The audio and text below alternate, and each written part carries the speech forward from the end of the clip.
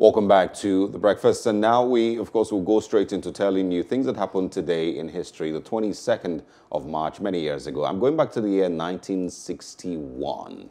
And our conversation this morning is about one of Ghana's most popular leaders, Kwame Nkrumah. It was on this day that he called on world leaders and the United Nations and everybody who was, in position at that time to place sanctions on South Africa because of their apartheid rule at that time. There is a long, maybe not very long, but over the years there was a long history of racial segregation in South Africa that led to the death of many black South Africans. And I'll quickly share, with you where all of this started from. The racial segregation and white supremacy had become central aspects of South African policy long even before apartheid began. The controversial 1913 Land Act, passed 3 years after South Africa gained its independence, marked the beginning of territorial segregation by forcing black Africans to live in reserves and making it illegal for them to work as sharecroppers. By 1950, the government had banned marriages between whites and people of other races and prohibited sexual relations between black and white South Africans. It is rather in one of the most devastating aspects of apartheid, the government forcibly also removed black South Africans from rural areas designated as white to the homelands and, of course, sold their land at low prices to white farmers. From 1961 to 1994, more than 3.5 million people were forcibly removed from their homes. And then there was an incident that happened that took place in 1960 at the black township of Sharpsville. Police opened fire on a group of unarmed blacks associated with the Pan-African Congress that, of course, led to the death of about 67 blacks and more than 180 wounded. And so it was, of course, reactions to all of this that had happened, of course, including the incident in 1960, that the Ghanaian president back then, Kwame Nkrumah, called on world leaders to impose sanctions on South Africa. At that time, South African harbors were all closed. South African aircraft were prohibited from flying over the rest of the continent. And as the first black-led sub-Saharan state to emerge from the colonial rule, the independence of Ghana also was pretty strong back then. And Kwame Nkrumah had some, authority across the African continent to do what he did at that time.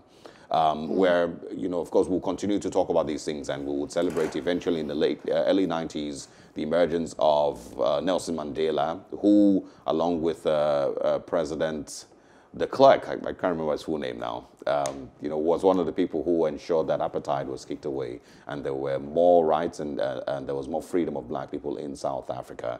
Till date, unfortunately, in 2021, you would still see stories, you would still hear, short stories of racial segregation in South Africa till date. But you would definitely agree that a lot of progress has been made and a lot of things have changed from the 60s and 50s to where we are today. Wow. Kwame Nkrumah. I remember studying about him in school, international studies and diplomacy, learning all about his Pan-Africanist ideals, how he basically strived for a united Africa. He was the first president of Ghana, and his legacy really lives on. Look, now we're talking about how he took action against the apartheid policies of, South Africa. Back then, he said, quote, "Now that South Africa has decided to continue her apartheid system and has elected to withdraw from the Commonwealth, it is incumbent on all members of the Commonwealth and the duty of all nations in the world to bring pressure to bear on South Africa to abandon apartheid by imposing total economic and political sanctions on her." Good to know that that was felt in the ways that it did, yes, and the ways that it was felt at that time, because we saw how everything turned around. Even after all the travails of Nelson Mandela, he came out victorious, won that election, and we began to see it change gradually in South Africa. And it's such a shame when you look back at the history of South Africa, how this whole apartheid system began, because we know that a group of explorers, they had a shipwreck at Table Bay Mountain in South Africa, and they saw that, oh, this place, the weather is fantastic, similar to where we're coming from in other parts of the world. And they stayed there and began to, colonize the people. the people of the Bushmen. There was the Zulu people. There's so many native tribes that they fought against. They basically took over their land and began, their policy of colonialism, turned around now to the people who gave them shelter basically from that storm, like I mentioned, and began to impose a policy of colonization. But great thing is that, Nelson Mandela, succeeded, like I said, eventually, and we're seeing that there's more unity, more peace in the African continent, even though we still have xenophobic attacks here and there, but yes, we're a lot better than we used to be, thanks to people like Kwame Nkrumah, who stood up and said, we will not tolerate apartheid, we will not tolerate racial discrimination, yes, and we have the world as we have it today, due to the legacies of people like this. So you would still see some of, these colonialist, moves, not just in South Africa now, but, it's happened in many places. Even in the United States, people would always argue that the Native Americans, are the true Americans, and, they basically were kicked out of their land to, let the, Americans of today take over that place. There is, till date, still evidence of white supremacy, not just in the United States, but also in Africa here. I'm sure you must have seen the video of a white man, I'm not sure what country it was from, who had a black man pulling him on a trolley. Then they had to, it was sometime last week, a video was released of two black men who had seen it happen and then had rather stepped forward and ordered him to come down from the trolley and asked the black man to stop doing that. So he basically was using him as his, best way to put it, a slave. So you would still see those things happening in our world today, simply because there's people who feel superiority because of their skin color and because of their race. And of course, there's always going to be a narrative that will, that they use, to push that, those things to continue to happen in our world today. There's a lot of work that still needs to be done. There's a lot of work that still needs to be done here in Africa for us as a continent and for black, people to be able to get themselves to a place where they feel entirely, not necessarily superior, but, they understand the values that they have, they understand that this is their land, and they understand that nobody should be able to put them down because they're black. Do you think we can ever achieve a world peace? There's world peace, world unity among all races. There's nothing like discrimination anymore. Even though people say that's a utopia. But do you think that's possible? I don't think it's possible, because even among black people, there's discrimination. There's discrimination in between African Americans and people who, Nigerians and the likes who live in the U.S. Immigrants. Immigrants. It's almost, I don't think it's ever going to completely go away. We'll talk about the Uyghur Muslims, every now and then in the news. Talked about, what happened in Myanmar before the coup, in February. There was, of course, ethnic cleansing. There's so much that goes on in the world today that is simply just because of some people feeling superior to the other, even in the Sunni Shiite battle that we hear about here in Nigeria and, of course, in other parts of the world. So it's maybe human nature, that some people will always want to feel superior to the others simply because they don't agree with their way of life or because of the color of their skin or because of their sexual orientation. There's always going to be all of that. I don't think we can rule it out of the world. It's human nature. Animals might be better, in that regard. But no, we wouldn't be able to completely take it out of our world. Okay, so away from history, no, it's actually still talking history, basically. It's today in history.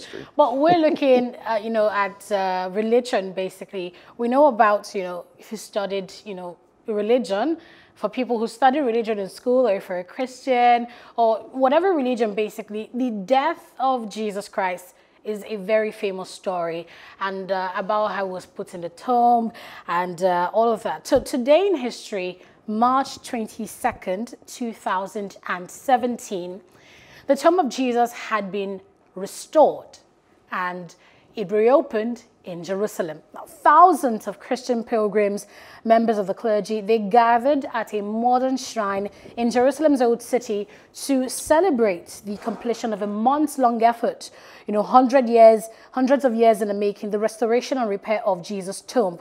Now, the shrine was in danger of collapse. It had been propped up by an unsightly iron cage since the 19th century, and the edifice is now one of the faith's holiest sites. The tomb of Jesus Christ had been worn down by centuries of water damage, fire, smoke, humidity, bird droppings, human visitors, disputes among feuding denominations who shared control of the church, and they had been unable to agree on plans to fix the shrine. But they eventually agreed, and they did restoration or rehabilitation work on the shrine, the tomb where Jesus was buried, and it cost over $3 million. Some of the sources will tell you this cost about $4 million, but this financing came mostly from a donation from the World Monuments Fund. Other funding came from, three denominations, a personal donation from King Abdullah II of Jordan, and the chamber thought to be where Jesus' body was placed after crucifixion. It was a project that was carried out by a group of about 50 specialists, and the site now is visited by people all over the world. Just the way you have the pilgrim to Mecca, you have Christian pilgrims visiting these sites in Jerusalem to, basically see the tomb where Jesus was laid, restored after many, many years. Well, so this, is something that happened thousands of years ago. Any person who, has read the Bible or has, heard Christian teachings and history would always still question, like, how do they know that was Jesus' tomb, that was right? exactly the spot? There's people who also claim that they know where, Lot's wife had turned to salt, and that that pillar is still in existence someplace in the world. There's also those who would say that Noah's Ark, is still in some place, in the world, and you might still see it in some place. But how do we know? I guess that's why we have specialists, people who are excavators, who are historical excavators.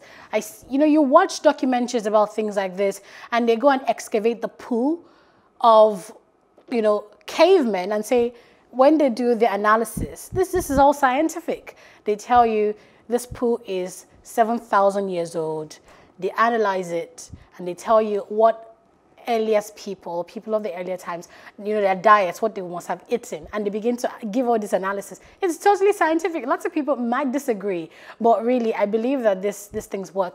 But away from this, really, I think to myself sometimes, what's it called now? The Garden of Eden. Where's the Garden of Eden? It's someplace. Where is it? I'm sure it still can be found. What country would that be in? Really, I'm really interested. If you know, please let me know. And that's a Felix Twitter me. I am really interested.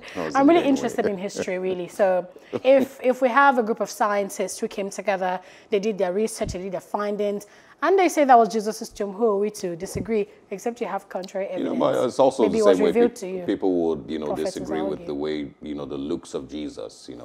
There's a particular face that has been approved as the official face of Jesus Christ. But how are we sure that's, what he looked like? And there's a lot of people who don't agree. Sure. Anyway, we've talked about issues today, one of which is World Water Day. And just a reminder before we wrap up, World Water Day is about what water means to people, its true value, and how we can better protect this vital resource. The theme of World Water Day for 2021 is Value in Water.